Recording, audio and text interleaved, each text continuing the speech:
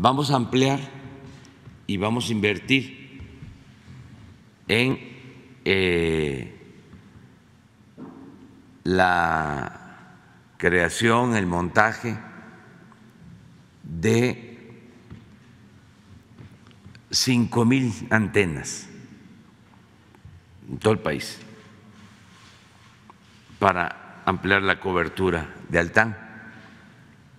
Se va a llevar a cabo un acuerdo entre Comisión Federal y Altán para que Altán utilice esta infraestructura. Lo mismo la fibra óptica de la Comisión Federal de Electricidad. Y también esta empresa de la Comisión Federal de Electricidad va a dar el servicio a los consumidores. Como hay 25 millones de beneficiarios de los programas de bienestar, todos ellos van a tener posibilidad de contar con telefonía celular y con internet. Entonces va a llegar el servicio a las 3,000 sucursales del Banco del Bienestar y a las comunidades más apartadas.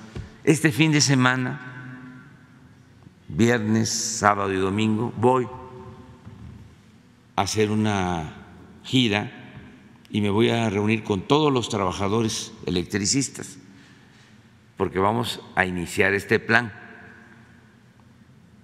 Nos llevó muchísimo trabajo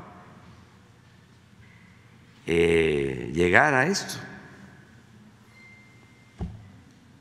porque Altán cayó en quiebra, se tuvo que esperar el tiempo que establece la ley, respetar contratos, va a seguir siendo una empresa mixta con participación mayoritaria del Estado mexicano, sin fines de lucro.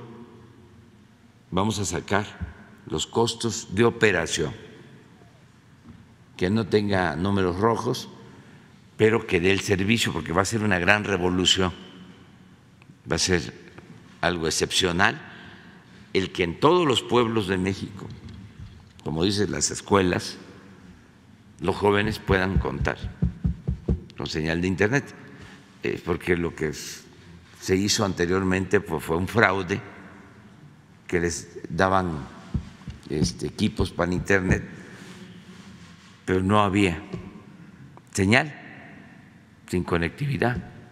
Entonces ahora se está trabajando en esto.